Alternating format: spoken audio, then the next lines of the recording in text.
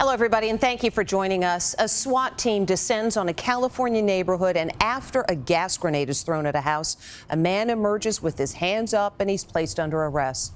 The suspects, according to cops, shot and killed a sheriff's deputy while the deputy was stopped at a traffic light.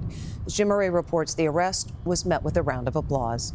The victim is 30-year-old Deputy Ryan Clinkunbroomer, who was ambushed as he sat in his police cruiser at a traffic light. He got engaged just 4 days before his slaying.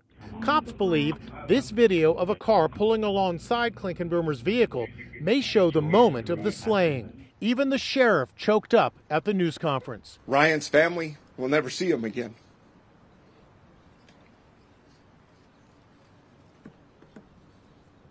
Excuse me. The suspect's mother says her son has been diagnosed as paranoid schizophrenic. She said he heard voices in his head and believed people were following him.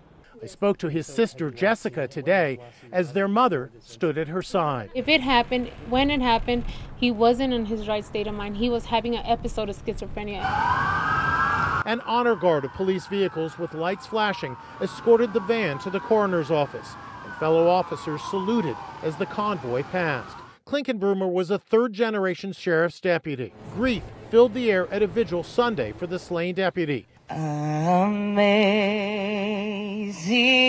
grace, how sweet the sound.